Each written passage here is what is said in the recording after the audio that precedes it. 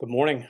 Welcome as we continue in our pray through the Psalms in this month of May. Today we're going to look at Psalm 84. We're on day 21. This month is flying by. Let me read Psalm 84 for us, and then we'll get into that.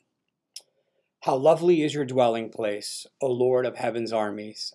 I long, yes, I faint with longing to enter the courts of the Lord. With my whole being, body, and soul, I shout joyfully to the living God.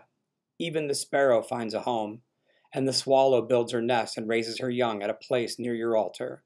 O Lord of heaven's armies, my God and my King, what a joy for those who can live in your house, always singing your praises. What joy for those whose strength comes from the Lord, who have set their minds on a pilgrimage to Jerusalem. When they walk through the valley of weeping, it will become a place of refreshing springs. The autumn rains will clothe it with blessings. They will continue to grow stronger, and each of them will appear before God in Jerusalem. O Lord, God of heaven's armies, hear my prayer. Listen, O God of Jacob. O God, look with favor upon the King, our shield. Show favor to the one you have anointed. A single day in your courts is better than 1,000 anywhere else. I'd rather be a gatekeeper in the house of my God than live the good life in the homes of the wicked. For the Lord God is our sun and our shield. He gives us grace and glory. The Lord will withhold no good thing from those who do what is right. O Lord of heaven's armies, what joy for those who trust in you. When I first read this psalm, I just thought there's a lot going on here.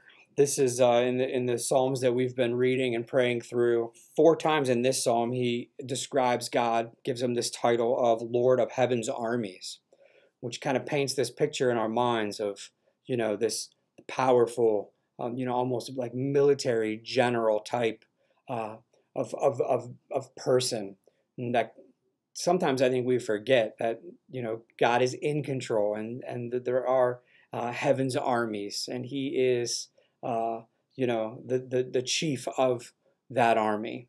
And then he uses this language through here, very colorful. And I would encourage you to, as you read this psalm a couple of times, to allow the psalm to kind of paint the pictures in your mind. This is what he's trying to do. This is why he's using this type of language.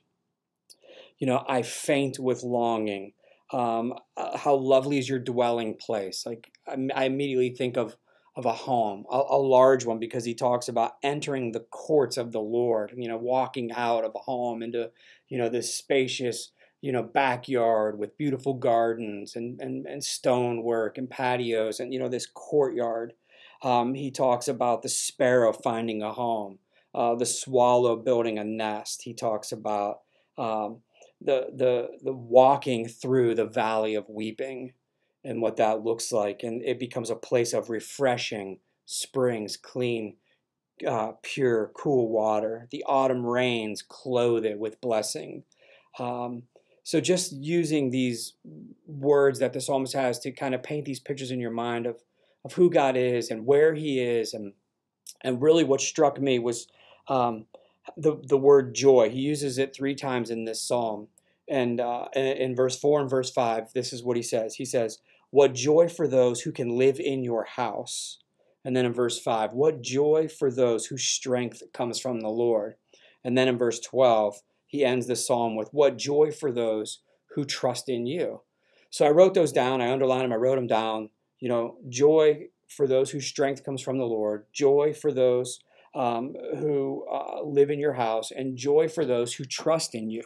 And I started to think through those things. What does that mean to, living in God's house, like this physical structure, residing with him? That brings me joy. To rely on his strength brings me joy. To trust in him brings me joy. This is the idea, I think, of dependence versus independence. Our joy is going to come from depending on God. When we live in somebody else's house, we are depending on them. When somebody is giving us their strength, when we're living by their strength, not our own, that's dependence. When we are trusting in God and not in ourselves, that's dependence.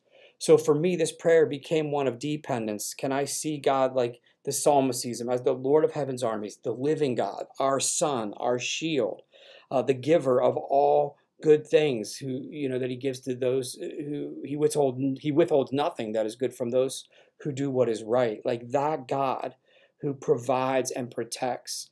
Am I dependent on him? Because my joy is going to come from my dependence on him.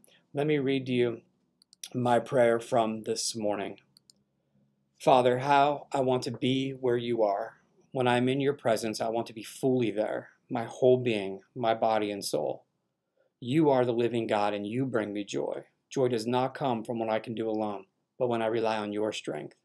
You can take places of weeping and turn them into a place of life. May I always depend on you. May I find my strength, comfort, protection, and life in and through you. You withhold no good thing from those who do what is right. Help me to do what is right. You are a good God. Help me to trust you more. Amen.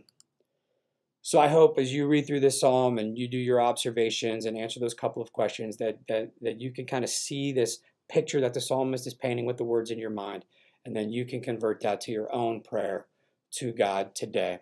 I look forward to seeing you tomorrow. Have a great day.